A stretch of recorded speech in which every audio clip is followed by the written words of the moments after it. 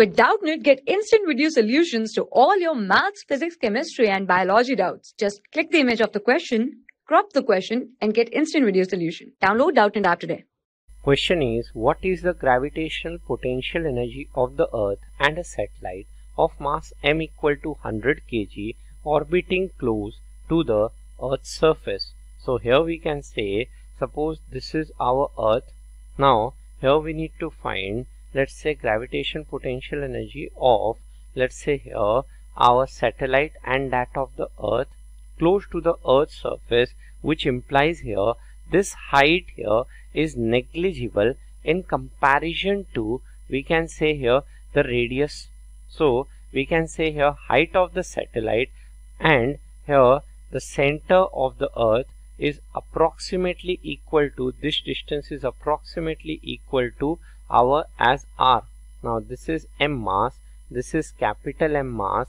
So here we can say this h plus r is approximately, we can say here, as equal to r, as it says close to Earth's surface. So h and r sum is approximately r. So the corresponding gravitational potential energy is given by the formula minus of gmm divided by, we have here as r.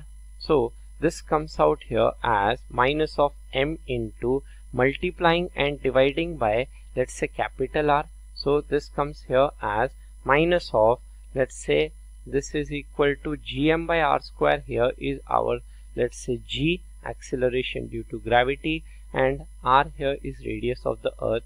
Substituting the values, mass of the satellite is 100 kg, value of g is, let's say, 10 meter per second square, and radius of Earth we have here as 6400 kilometer, converting into meter, then 6400 into 10 power 3.